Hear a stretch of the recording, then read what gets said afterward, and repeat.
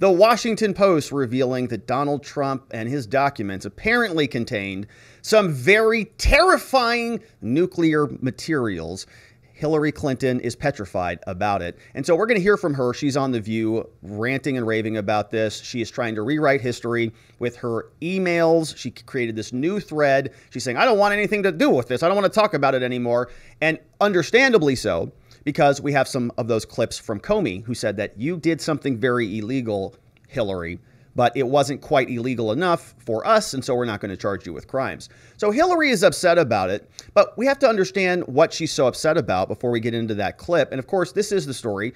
It is an exclusive from the Washington Post. For some reason, they keep getting leaks out of the DOJ. It's very strange. You know, the DOJ, Merrick Garland comes out and he says in front of all of us, in front of America, that the DOJ speaks through its filings, and I'm not going to answer questions about the investigation, whatever.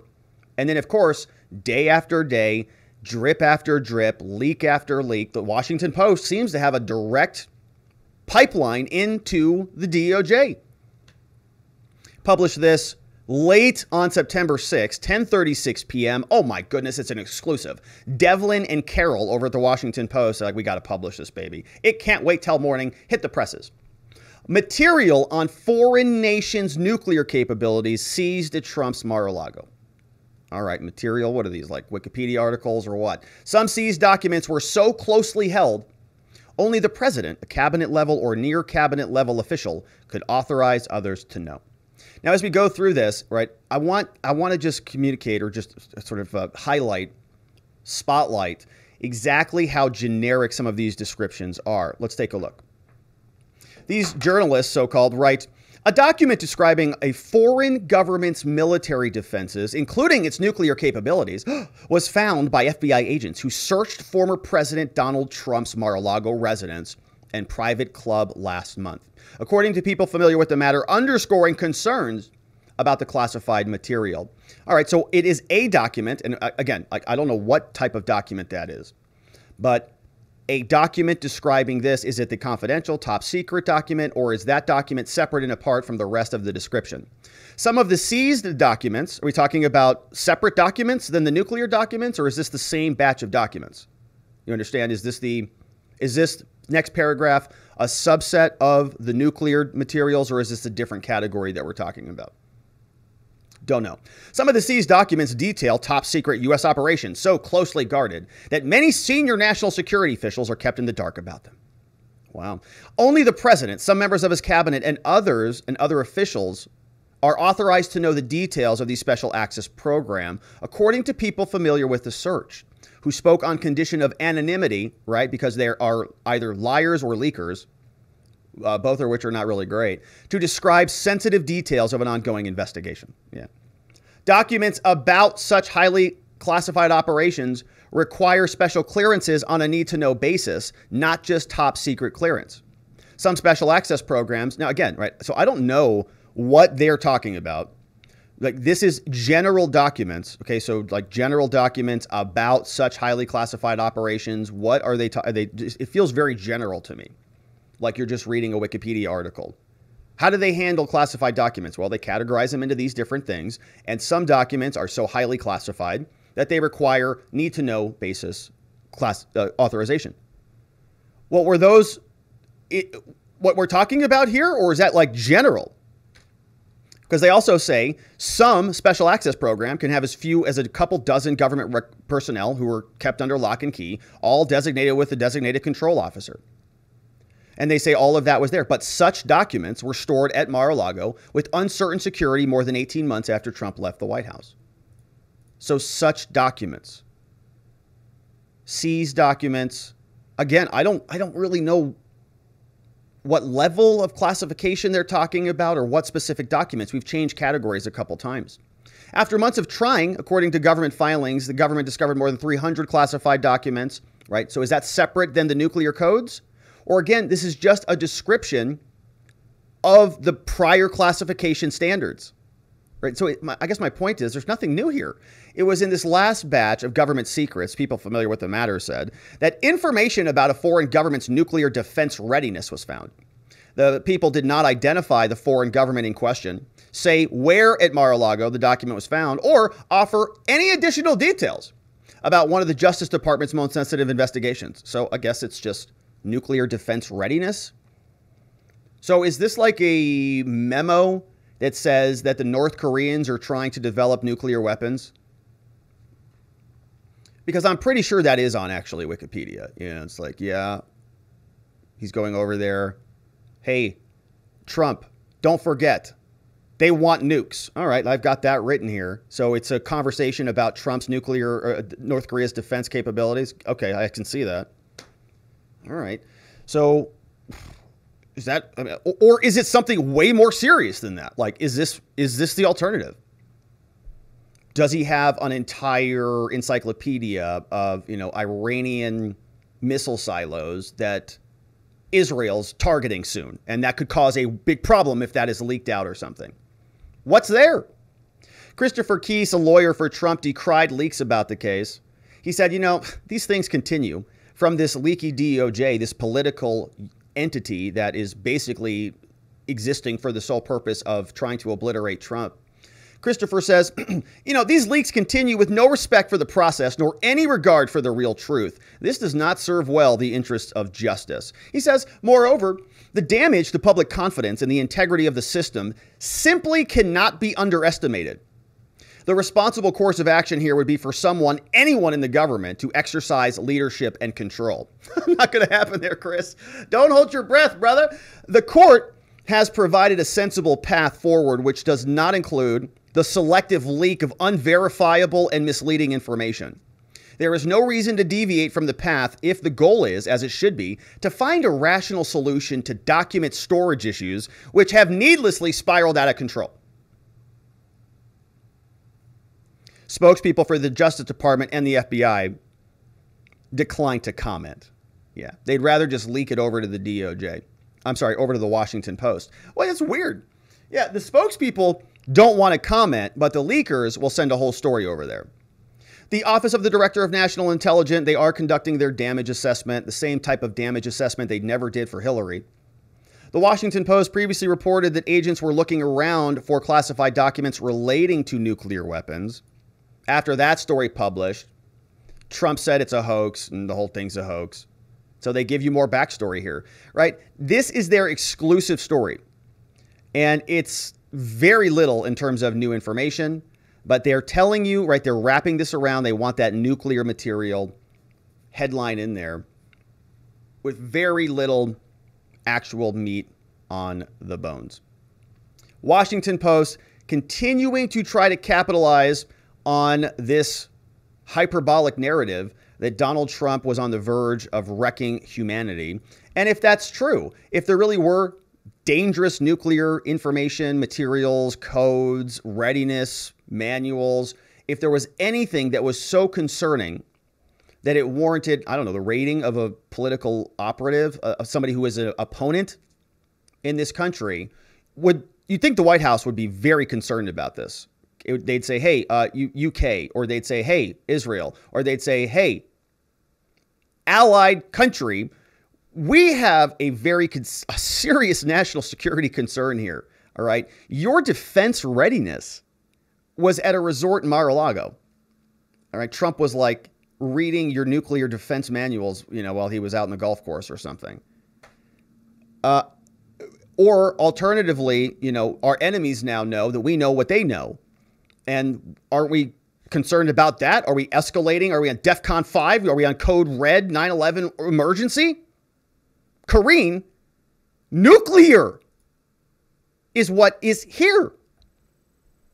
Please tell us, Karine, what's the White House doing about all of this? That files seized at Mar-a-Lago include material on foreign nations' nuclear capabilities. I know you can't speak specific to that investigation nor to the findings there. I know where the line is drawn at this White House as it relates to that. But what has this president specifically said, and has he held any calls with some of America's allies or even adversaries on the issue of nuclear secrets that the U.S. may have some access to try to placate their concerns that that information is not in safe hands in the United States? So I can say this, we don't have any calls to foreign governments to read out at this time. So I guess not that big of a deal. All this defense posturing or forward assault capability or nuclear materials are not that catastrophic if you guys don't even have any concerns about it, it sounds like. On this particular issue, as you know, and I'll reiterate this, you already kind of alluded, when it comes to this specific issue, as I've said many times, the ODNI is in the middle of an assessment and DOJ is in the middle of an ongoing criminal investigation. So I'm not going to comment. But again, I don't have any calls to read out. Let me ask separate from that then. Obviously, this is not unique to this investigation. There's been discussion that classified information was mishandled by the last administration, even before this investigation that we've been reporting on. So at any point has the president had conversations with other nations to communicate to them that information, they should view that information as secure? What has he done to try to make that message clear to those allies or adversaries around the world? Again, we don't have any calls Has he in the past? We don't have any calls to any foreign government to read out to you at this time. From any time over the course of 18 months? We don't have any calls to read out at this time. Thank you. No calls to read out at this time. We're not concerned about it. The masked journalist is obviously very concerned about it. And he's saying, look, the Washington Post just said there should be a meltdown any minute now. It's imminent. Karine, what are you doing in your administration about this? Well, we don't have any calls planned. We haven't communicated anything to our allies. And we really haven't thought all that much about it. But of course, he's obviously very concerned. That gentleman has a lot of risk aversion, apparently.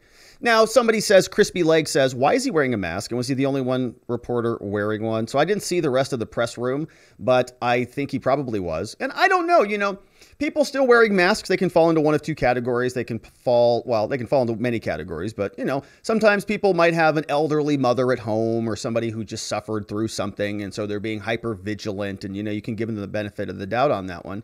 Or if it's a journalist, a media reporter, they're probably just hysterical hyperventilators, hyperbolic lunatics. And that's probably the latter category where he fits into. But this, of course, is Karine Jean-Pierre. They're melting down in the media about this, but is the actual institution doing anything about this? Are they responding in any way to avert nuclear catastrophe? Or is it just not that big of a deal at all? Probably the latter. Now, there are some pretty big issues with the DOJ continuing to leak. The DOJ is supposed to be an entity that abides by justice, right? And they focus on equal protection of the law. And they don't do things that make one party highly disadvantaged by leaking, let's say, evidence to the public. If you or somebody you know or love is charged with a crime and your evidence and your presumption of innocence is being smeared all over the media because your leaky Department of Justice wants it to because they're partisan political hacks, isn't that problematic? Well, here is CNN that is now blaming Trump for the DOJ's leak. Anderson Cooper says maybe Donald Trump shouldn't have had those documents there in the first place. If he wouldn't have had them, then the FBI couldn't have seized them, and then the FBI wouldn't have been responsible for the leaks. Now, here is Cooper. There's this one gentleman here in the tie, and I think he's making the point. Well, let's listen to him tell us. Anderson, I was going to point out, what Jennifer referred to earlier, what I don't like about this either is the fact that Devlin is getting this information over the transom, right? This information is probably classified in and of itself. Right, these types of documents, the contents of the documents, those are classified in and of themselves, and somebody probably the Department of Justice has improperly thrown this over the transom to Devlin, and that's it, just as improper as well, and should be condemned. Saying that the DOJ leaking this stuff to Devlin's the journalist over at the Washington Post, is problematic. It's supposed to be a tight investigation with no leaks. But they are leaking things right over to from the DOJ over to the media. And watch these people defend the leaks now. I also want to bring in... It's probably illegal. Sorry, Judge, go ahead. Well, just as improper, improper, sure, a leak is improper, but the notion that you want to put the leak in the same category as boxes and boxes. Well, it's illegal. Your Honor, it's illegal. You wouldn't be condoning illegal behavior. Right. She's a judge. This guy says, Judge, you wouldn't be condoning illegal behavior, would you, Judge? She says, well, no. But it's not nearly as bad as Donald Trump's boxes and boxes of material. Yeah, it might be illegal, but it's kind of like not all that illegal, not as illegal as Trump, she says. Now listen to Anderson come in here and try to clean this up. This is the reason we don't have secret documents in a beach resort, because they get out and people can do things. This is why we don't have documents at a beach resort. Okay, it's that emotive conjugation. The beach resort was where Donald Trump spent a ton of time when he was the president, so it was good enough for a sitting president. Now it's suddenly a beach resort. But he says this is why documents aren't stored there, because what happens? I guess if you store documents illegally, then the FBI comes and raids you, and then they disclose them, they leak them, right? The FBI... The documents didn't get leaked to the Washington Post, or this information didn't get leaked to the Washington Post because of Donald Trump. Everything was perfectly fine, sitting right there. The Washington Post reporters, Devlin, got this information because the DOJ and the FBI raided his home, and then they leaked it. Not Trump. But you've got Cooper saying, well, I mean, if Trump wouldn't have taken the documents in the first place, then maybe the FBI wouldn't have taken them and then broken the law by leaking this information to the Washington Post. So CNN blaming Trump for even the FBI and the DOJ's incompetence and illegalities now, which is a new one. I mean, that's pretty amazing. Maybe they should charge him with crimes for that. Maybe they should impeach him a third time, idiots. All right, so now we've got Marco Rubio, who is running for re-election out in Florida. Rubio is on with Fox and Friends, and he says, you know, these leaks of Trump's evidence to the Washington Post are critically problematic. Here's what he said. You know, if true, this Washington Post look at, that doesn't seem like the kind of thing you should have in your post-presidential desk drawer. Well, let's break this down. First of all, again, we really don't know, because let's go back and understand that all of this information is coming from one side and one place, and that is sources with knowledge of the investigation. Well, who are the sources with knowledge of the investigation? The FBI and the Justice Department, and they are leaking to the media. Like a sieve. So generally, and when there's an investigation by the FBI or the Justice Department, they're not even acknowledging there is an investigation, much less leaking. These people every single day are strategically leaking information that can't be rebutted, by the way, or in any way analyzed, for a reason. And Trump can't even see it, right? He can't even see this material. Remember, the only things that he has seen thus far, and we're going to get to this when we get to Christina Bobb, are the inventory lists. They had the very, very generic inventory list that basically had nothing in there, just box A21. And then we got the more detailed list that said box A21 has 1,000 documents that are not problematic, that are non-government, non-classified materials, and then one classified document. And they said, oh, that means we get that box, we get the box to the left, the box to the right, top, bottom, below, we get the whole stinking room. They were taking desk drawers out and capturing his passports and other materials. And so Trump now, right, they're leaking these materials selectively, and Trump can't even respond to it because he doesn't even know what's in it. And that's politics, to influence the narrative. And so I'm, first of all, very skeptical of that. I also, the whole thing about only cabinet officials could know, that's not the way classification works. Classification is based on both the compartment, the way it's classified, at what level, and then the need-to-know basis. The third thing I would say is that, you know, as a member of the Gang of Eight, which is the 8 officials in Congress with insight to intelligence, we're read into all kinds of things, all the time. Never once were we ever approached and told there is this massive brewing counterintelligence threat to the United States, and we want to make you aware of it. And finally, if you read the pleadings and the documents filed by the government themselves, and granted, they are heavily redacted, so not even have we seen what's in the redaction, but what you see in there is very early on, the government sent a letter to Trump's lawyer basically saying, we think you are in possession of X number of boxes. It didn't say immediately return those to us. It said, please store them somewhere where they're safe behind lock and key and the like. So if it was really that sort of an urgent problem, why didn't they immediately demand their return? Why didn't they come to the Gang of Eight or the Intelligence Committee heads and say, look, we've got this major problem on our hands? Instead, what we get is these constant leaks, and the only reason to leak to the media is to influence the narrative, which tells you this is being politicized, which is exactly why they didn't come to the Intelligence Committee, exactly why they didn't go to the Gang of Eight. They don't want to talk to Congress. They don't want permission for any of this stuff. They want Trump's property raided. They want an investigation into overdue library books because that's how they're going to win the narrative in their minds. We'll see if it works out. Hillary Clinton, of course, is out trying to make herself relevant. She came out with some new documentary series or some sort of book tour. She's running around with, what's her daughter's name? Christina or something like that. And they're running around. And so here you can see Hillary Clinton is trying to rewrite history. Very interesting. You know, she's having to weigh in on this Trump saga. We all know that Hillary Clinton had a little bit of a problem with some of those confidential documents back during her tenure when she was Secretary of State. And so she's now going to be weighing in. And she posted this on September 6, 2022. Hillary says, "I can't believe we're still talking about this," in a Twitter post that she's creating. You know, it's like, if you don't want to talk about it, why are you talking about it? It's kind of weird. "I can't believe we're still talking about this, but my emails, ... Because that was like a meme. Remember when she was running? My emails, but my emails. Remember all that? And they thought it was really funny, you know. It didn't work out well for him. She says, "But my emails.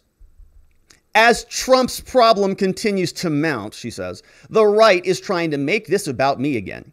There's even a, quote, Clinton standard. The fact is that I had 0 emails that were classified." Saying, oh gosh, Hillary. All right. Well, let's just take a look at this. There were these 2 clips that came out from Mr. James Comey. We all remember him. And James Comey said the opposite of this. Now, Hillary said, "The fact is I had 0 emails that were classified."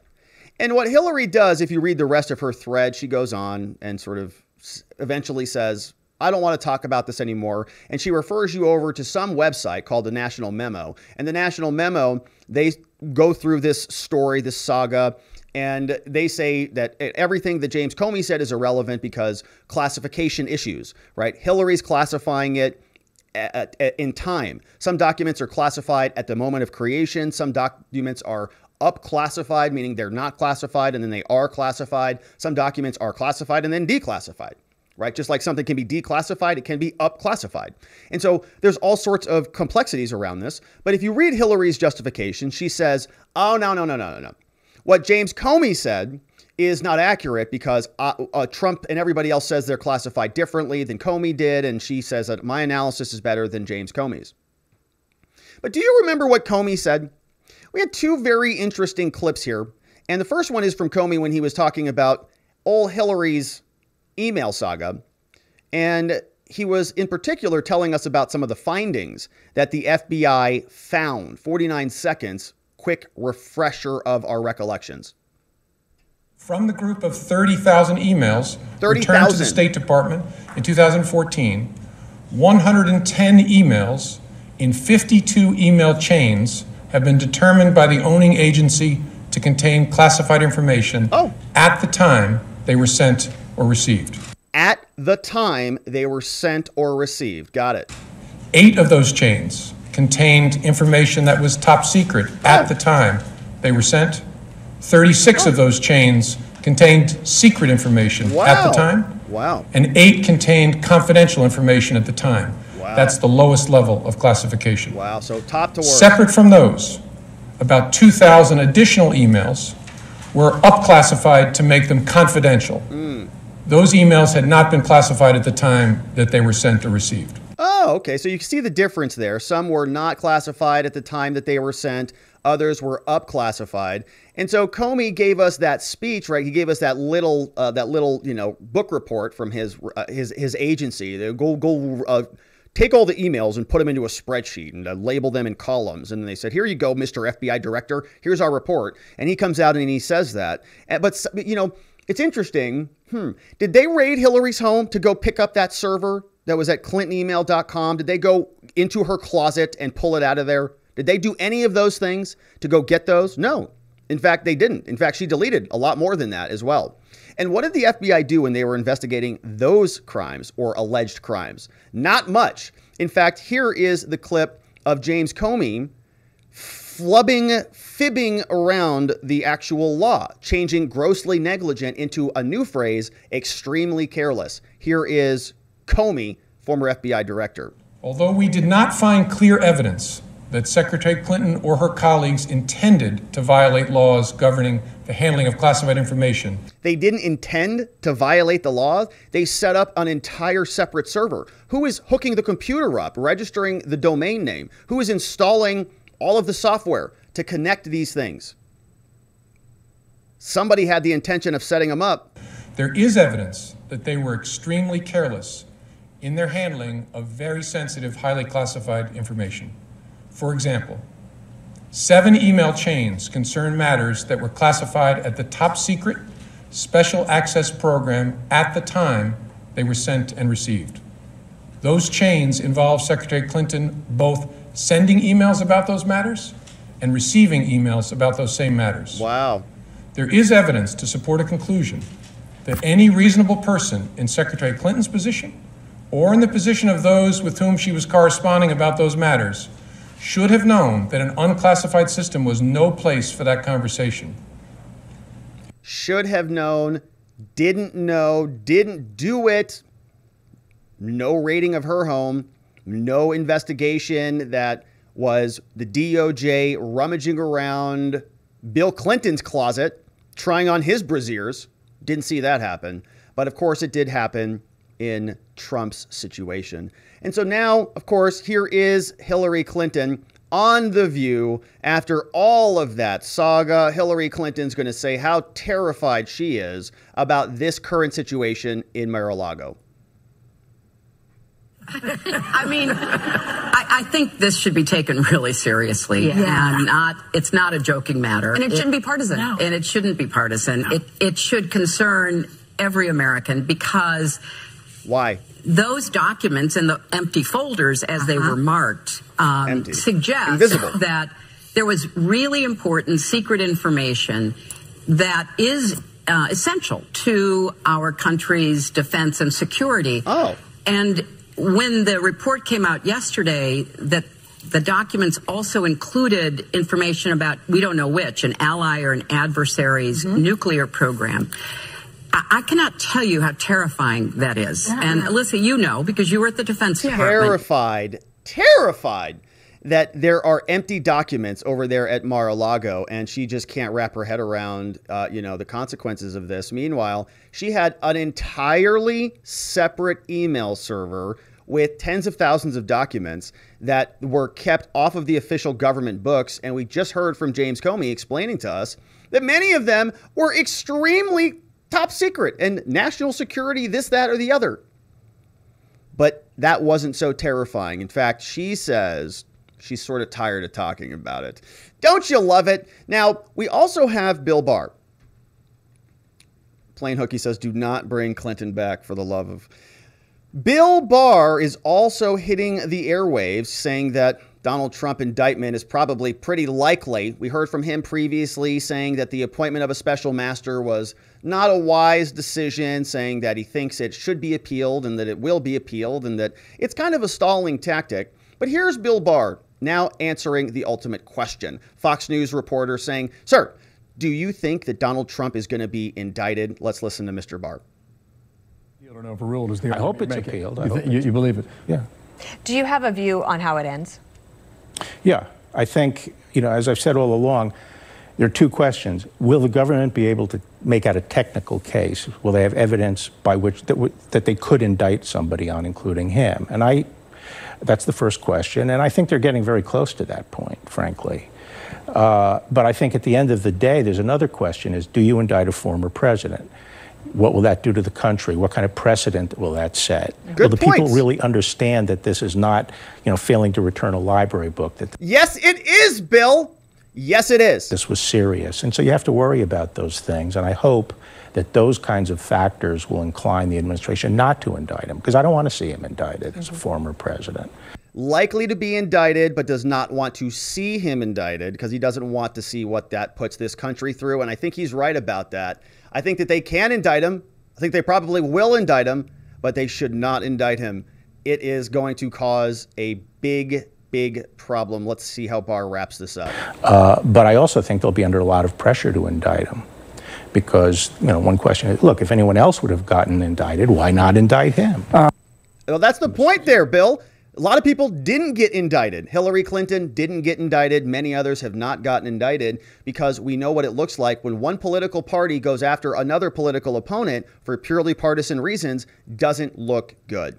We also have Christina Bobb. Christina Bobb is Trump's defense lawyer, and she's talking a little bit more about these property lists. These property lists are informational to the defense team. They want to know what evidence they've got against them. And as the Washington Post and others continue to leak about the materials that are apparently within the government's purview, then there is more questions about what they've seized so that the defense can actually create a defense. Here is Christina Bobb, Trump's defense lawyer, now communicating about those property lists and the difficulty surrounding representing a defense client when you don't even know what the evidence is. I don't know that anything about this raid was legal, but they did take attorney-client documents, and we know that because in the receipt of property that they gave us, they actually gave us 2 separate receipts of property. One of them is a shorter list. I think it only has about 5 or 6 items on it, and then you've got the other one that has the, 20 or so items on it. And the shorter list, which doesn't explain that it's privileged information, they just happened to tell me that when they gave me the receipt. They said this is privileged information, that, we're handling it differently. We'll work out with the lawyers how to handle it. But of course, they write out classified information on the one list. And then when they take something that is questionable and the public won't like, they leave that off of the list and just tell me. So I think it's a lot of gamesmanship. I think what they did is wrong. It's illegal. It's unconstitutional. And I think they have a lot of explaining to do. They do. And that's a very interesting thing. She's saying that the information, the property lists that they're giving her are necessarily vague, but they're giving her more information than is on the property list. So in other words, they are okay talking and communicating with her about what is actually has been seized, what is a part of the evidence, but they're not going to put it on the property and inventory list because they don't want the public to see. They don't want the rest of the world to see what this is really all about. And to me, what that means is this is technical. This is administrative. This is not something that is juicy. They want to put out juicy tidbits like nuclear materials or nuclear capabilities when it's probably a Wikipedia article or a pamphlet about say this when you're meeting with Kim Jong-un. Remember this. Not nuclear codes, but they'll communicate that to Christina Bobb, but they won't communicate that to us. They'll leak the bad news or the scary words because they know that the media will do the rest of it, and they'll just ask people to fill in the blanks. And the public will fill in the blanks with scarier things than reality, which is why they're doing it this way. Meanwhile, we all have to ask ourselves, where are the Republicans on the Trump defense? Are they concerned at all with the weaponization of the DOJ? Does the Republican leader in the House, does the Republican leader in the Senate, Mitch McConnell, care at all about the DOJ being weaponized to go after political opponents in America? We've checked in multiple times with Mitch. He hasn't had a lot to say. This is time number 3. Here's Mitch McConnell. Do you think it's appropriate the way that the former president was storing those top secret and classified documents at his private estate at Mar-a-Lago? Yeah, I don't really have any comments on this whole investigation that's been dominating the news for the last month. I think we're following it like all of you are. Those are classified documents, Mr. Leader. I mean, that's important. And he leaves. I have nothing to say about this. Listen, sir, journalist, cut me some slack here, okay? I'm only the Republican Senate leader, all right? So I'm just following this like the rest of you. I really don't know much about anything here. So thanks for your question. And then we've got, he just makes a beeline. Look, he's kind of reminding me of Joe Biden a lot here lately. Kind of mumbles something out and just runs for the door. You are. Those are classified documents, Mr. Leader. I mean, that's important. These are about nuclear documents. Have any comment on that? Right out the door. So not even concerned at all. Just like, well, I guess we're just going to sit around here and just let the investigation unfold as it may. And that's Mitch McConnell. Cocaine Mitch, the turtle, not doing much useful recently. And, the Republicans take a look around at the polls and they start wondering why maybe they're not getting the momentum that they should be. And it's probably because of really kind of milquetoast individuals like old McConnell. And so we'll continue to cover the Trump saga, of course. Thank you for subscribing and liking this video wherever it is you're watching it.